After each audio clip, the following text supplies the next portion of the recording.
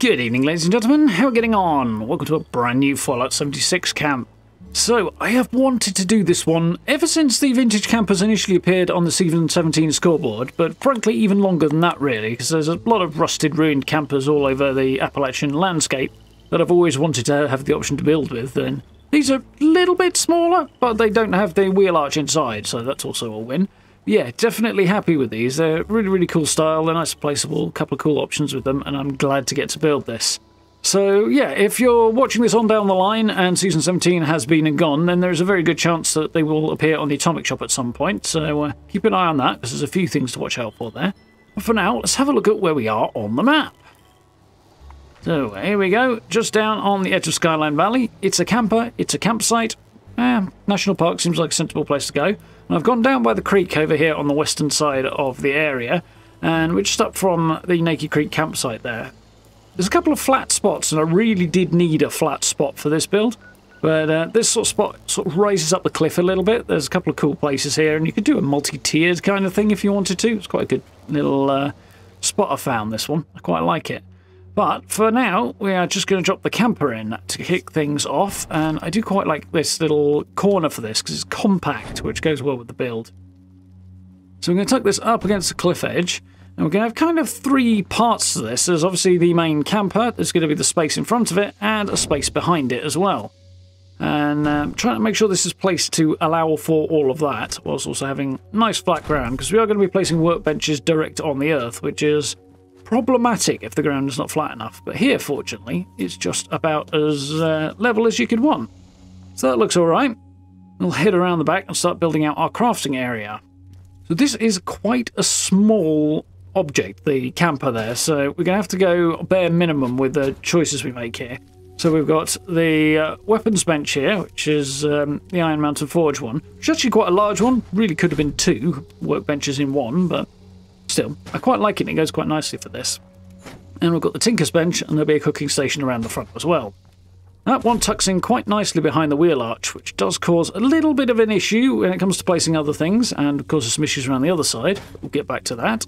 Something else that's causing an issue is, for some weird reason recently, the player character's collision seems to be a bit more of a problem. It's kind of preventing me placing this workbench, but we worked around it. Kind of tuck it in towards that little flat bit at the back of the cliff there, and it'll enclose this space quite nicely. It works as like a nice little kind of cozy enclosed crafting area that kind of works with the cliff as well, that kind of hangs over a little bit, and I quite like the result there.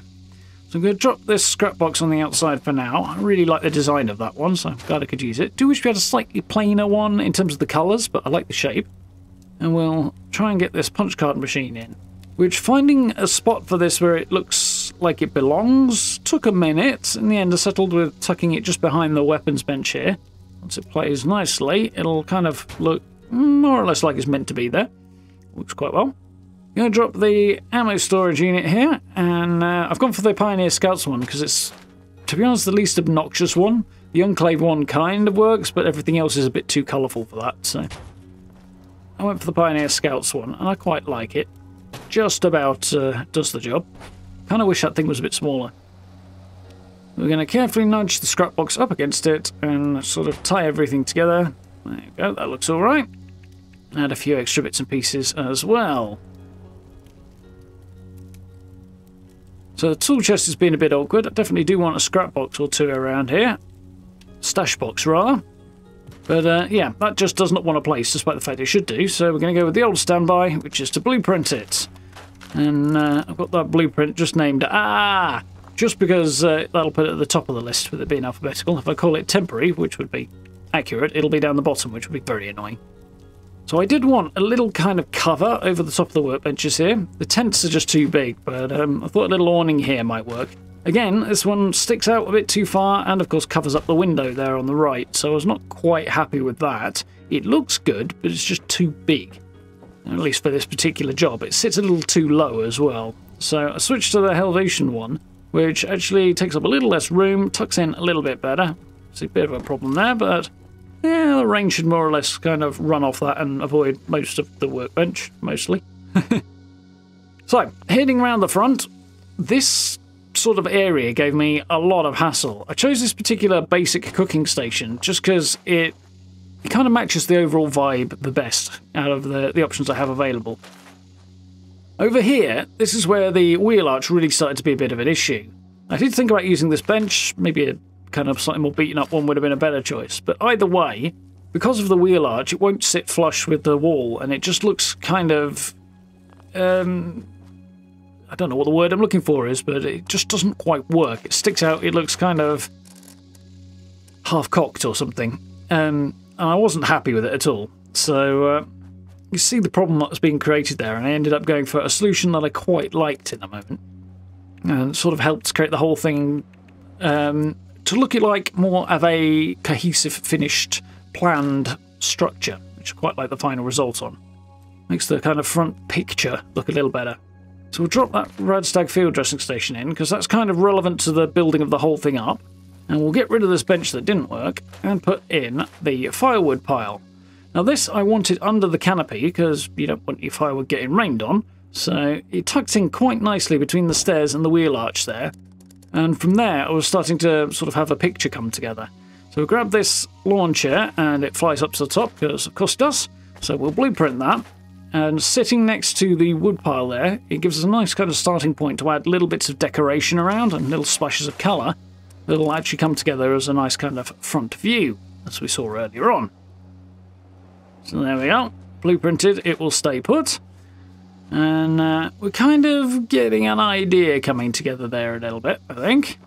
So I'm going to jump up the cliff a little bit now and grab my solar panel and temporarily my weather machine as well, but the solar panel is the main thing, and I'm putting this on the end here because it's going to kind of frame or bookend the whole front aspect, I suppose, of the camp quite nicely.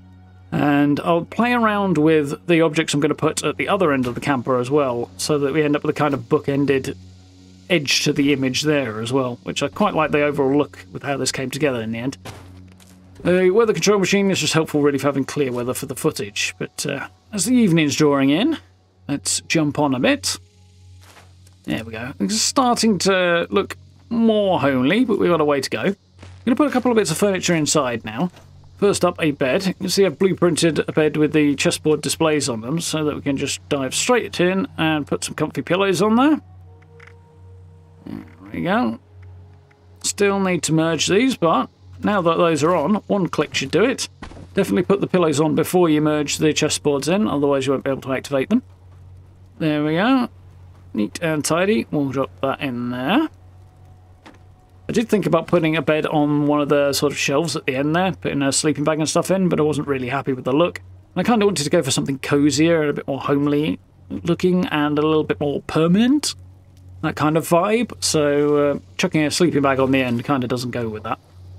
Should probably put that rug in first, but one plus side to putting it in afterwards is, well, apart from the fact it fits, it means the bed doesn't have the tendency of floating, which it might have otherwise done, so it actually worked out quite well that way.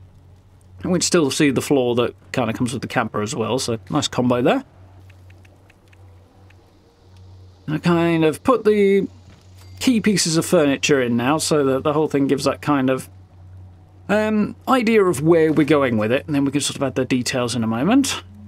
Get a weapon rack in there, because you definitely do want to have a weapon to hand if you're going to kip out in the wasteland. One thing I would definitely like to have even more than a weapon close to hand is a door on this camper. Unfortunately, we do not have one. That's the one thing that I think they missed off, that there's a bit of a pity. This whole prefab is really, really cool. I like it a lot. But they don't have doors. Why don't we have doors? It feels incomplete for it. So, go drop that magazine rack in the corner. I thought about putting this table in, but I basically decided I didn't really need one, because I've got the shelf at the end. And also, it was going to block the doors to those non-functional cupboards at the end, which is not the end of the world with them not being functional, but it does look a little odd. You would, if it was a real camper, be using those to store things, so you'd want access, but at least some access. It's not completely avoidable, but it did need doing. So out here, we're going to make a few more adjustments. I'm going to move this cooking station over towards the edge of the rocks here, and then we can sort of work on the bookending I mentioned earlier on the other side. But the ground is not quite flat here, and we do need to sink the thing down a bit. So we're going to drop a little mat onto the pressure plate there, and then we can use the merge glitch just to sink this down a little bit further. 3 pops on the merge glitch should do the job there. And that should just allow us, when the whole thing wants to actually play ball anyway, there we go, to conceal that rug behind the rest of the cooking station up against the cliff edge and have it just look like it belongs, and the dirt is kind of blown up against it and it's been there a while. So a little bit of careful placement, and that should be good. And also it doesn't get in the way as we sort of path around the side either, which is a nice win. So we could grab this portable toilet. I ended up playing around with this corner, as I say, quite a lot. I actually ended up swapping this around with the field dressing station. So the field dressing station was right into the corner. And it kind of came together nicely, putting this on the end to kind of tie the whole thing together. But this corner was definitely a bit of a head scratcher for a moment. However, that should give us the general vibe we're going for. Now I'm going to head off, especially as the evening's drawing in, and add a whole bunch of little details and a little bit more colour and bits and pieces and clutter and so on and so forth for quite a long time. And then we should be about ready to take a tour of this place. So, I will see you over there in just a moment. Yeah, not a bad view from here at all. And here we go. So I wanted to start off here over by this little footpath so you can sort of see the way up towards the area, because it's pretty cool. It comes up from down by that little island in the creek. And then as we start further out from the camp, it's kind of small, tucked out of the way, minding its own business. And as we come up, it just creates this nice little homestead on the side of the cliff. I quite like it. Put the satellite dish on the top there, because it also kind of echoes the solar panel on the other end and helps tie the whole thing together, especially with the cliff kind of climbing up that side as well. It follows the line a little bit. Got my shelter entrance in over here, tucked behind some grass and some other bits of clutter and sort of debris and stuff that's built up, because I'm probably going to need that shelter sooner or later. So it's kind of handy. There's a cooking station just sort of sitting there looking like it belongs. We have a nice, cosy, colourful, homely looking front view of the camper. I'm pretty chuffed with how it's come out. There we go. See, I tucked that field dressing station right into the corner, added some flowers and stuff to give it a little bit more colour, and bookended it with that portable toilet, which comes together quite nicely, I think. Thought about using the regular old outhouse, but it's a little bit too beaten up and a little bit too ramshackle for this build, so the portable toilet kind of goes a little better with it, I think. Never mind the technical complications of how you keep it sanitary, but anyway. Ducking under the canopy there, I put a few extra plants around, sort of hanging baskets and the equivalent, as well as those sort of coloured lights at the top, which give it kind of nice, welcoming vibe, I think. Little cosy seat there, nice place to hang out. Gonna have to have that bug zapper, I imagine that would be an absolute must. And that's the Mothman one, which is slightly more beaten up than the other one, which kind of goes with the rusty camper a little bit. We'll head on in. So fairly basic in here. I can imagine you could kind of merge a cooking station or something in if you really wanted to take the time to do that. Probably be quite the challenge and need a lot of planning and stuff, but I think it could be done. For now, I'll put the TV in there, a whole load of bits and pieces around, and a coffee station as well. It's one of the stash boxes in the corner there from the current scoreboard, Season 17. It's quite nice. Do quite like that thing, goes well with the camping vibe. And there we go, a kind of little cosy, homey space in the wasteland. A whole bunch of stuff on there from the Season 17, as well as a whole bunch of other older bits and pieces that I kind of like to add around. Make this place feel a little bit more lived in. Got the board games at the back there, and a pile of ammo as well. Which is mildly annoying to pull stuff out of my ammo box so that I had the resources in my inventory, because unfortunately you can't craft from your ammo box, or at least not those things. You actually have to have it on your person. But the actual requirements are pretty light, so it's not too bad. I do wish this place had a door though. It's the one thing that would complete the overall vibe of it, and unfortunately it doesn't. Yeah. Oh well. 9 out of 10 I think on that one, Bethesda. We'll pan around and step past our little flamingos here and our Vault Boy sundial. I absolutely love that sundial. Kind of, when I remember it's there, definitely got to squeeze it into a build, which is I kind of forget it a bit more often than I'd like, but it is cool. So, making our way around the corner there, got a little sign so people can find the market if they need to, my player vending. But before we get to that, we've got a big flat bit of rock here on the cliff edge that felt like the perfect place to set up a little seating area. Something needed to be done here, so it's a nice little place to kind of relax and unwind and admire the view of the super mutant camp, I suppose. But, you know, we practice shooting as well. Don't miss and then attract the super mutants, hopefully, but not a bad spot. In the distance over there is also the treehouse that I built on a couple of weeks ago, which I shall try and remember to link to that video if you want to check it out.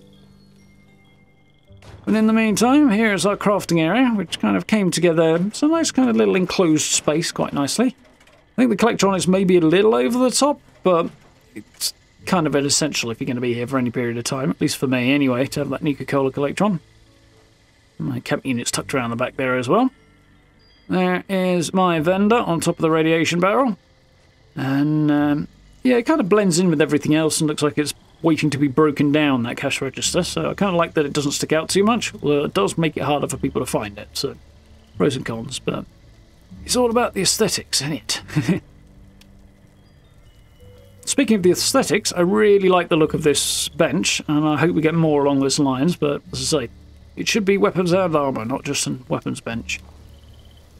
Yeah, I do quite like how this little spot's come together. Everything you need for a little crafting area. No armour bench, obviously, and no power armour, but I can head down to the shelter if I really need those.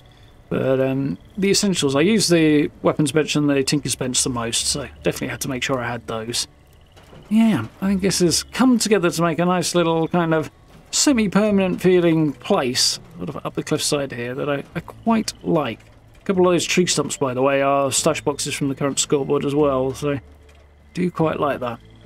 Pretty happy on the whole with this camper and with the way I've managed to dress it up. I do like the survival tent as well, Fallout First Reward, that is in a similar vein to this camper as well. That's definitely the best one available so far, so worth grabbing that if you haven't and you've got Fallout First. Yeah, hope you folks like that one. I am really quite pleased with how this came out. The view from here in particular is pretty much spot on. I really like the way it looks, a little bit of colour, plenty of detail, everything kind of comes together as a nice cohesive picture. So yeah, if you did like the video, please consider dropping subs and likes, I very much appreciate. Down below I've got social media links, particularly check out my Instagram, and channel memberships as well if you want to support the channel in that way, I very much appreciate. And if you get a chance to join us for live streams as well, we are playing Fallout 76, Fallout London, and a little bit of Stalker at the moment as well, which has been good fun, so I do hope you join us for those. But for now, thank you very much for watching. I look forward to speaking to you all very, very soon.